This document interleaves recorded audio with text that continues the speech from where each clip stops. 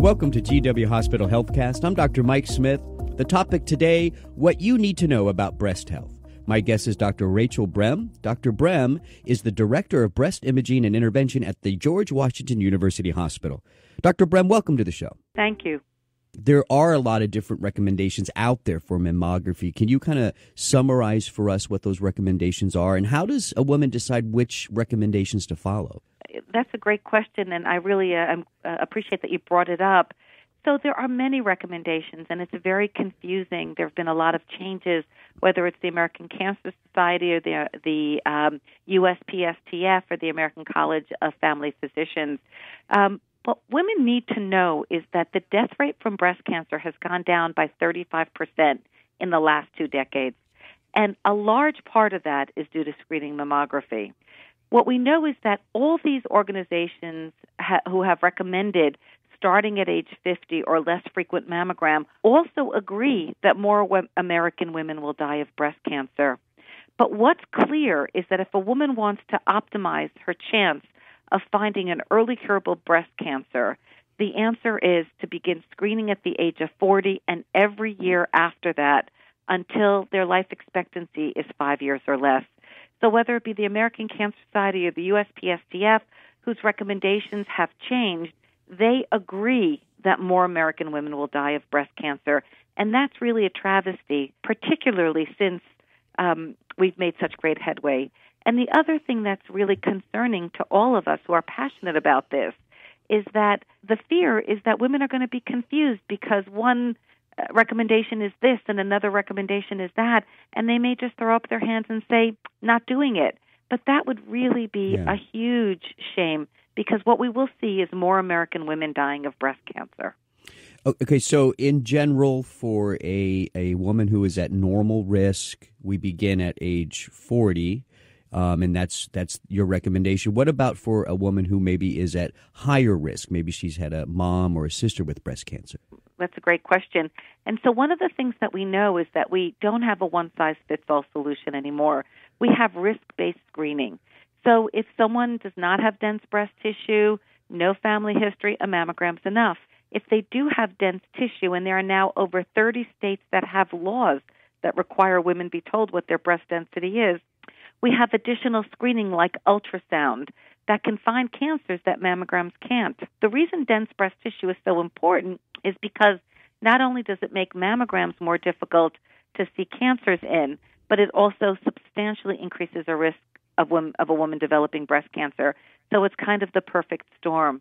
And so we now have additional tools that can help us find these cancers that may not be seen with mammography.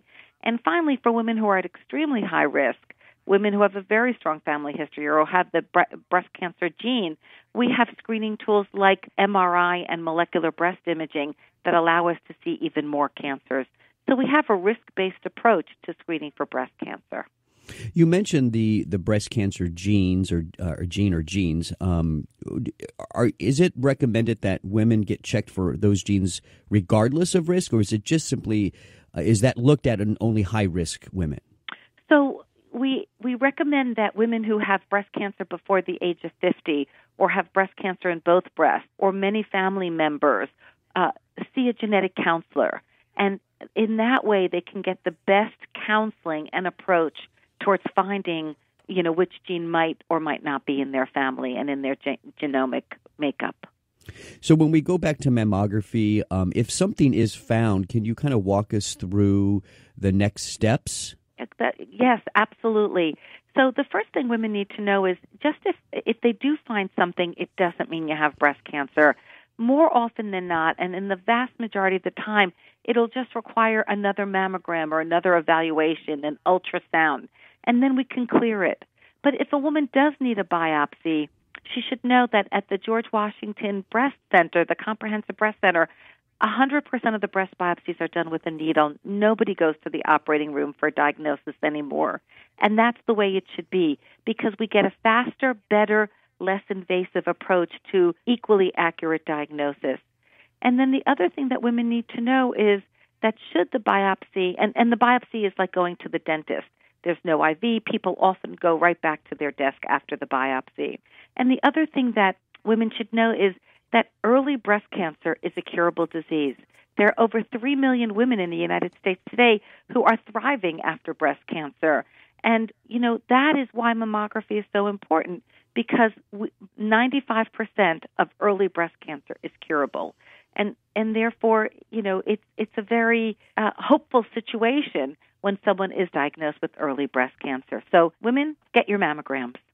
Yeah, great advice. Well, and we kind of touched on this a little bit, Dr. Brem, but what do you think is going on that is keeping women away from mammography? Are they hearing stories about the radiation?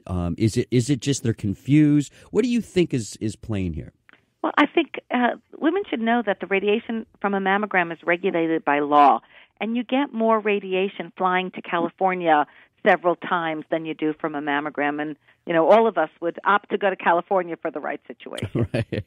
Right. So the radiation is really, although we are very vigilant, and again, it is regulated by law, we're very careful to make it as low as possible. We get more just by living here on Earth. So that's a very important thing to remember. I think it's the confusion. I think people are hearing different things. Their doctors aren't perhaps focusing on mammography as much, but it's really critical for women to know that this is really an opportunity for them to be empowered and to be able to save their lives. And the other thing that women really need to understand is, if you read the statistics about breast cancer, we have very powerful chemotherapeutic agents now, and that's a wonderful thing.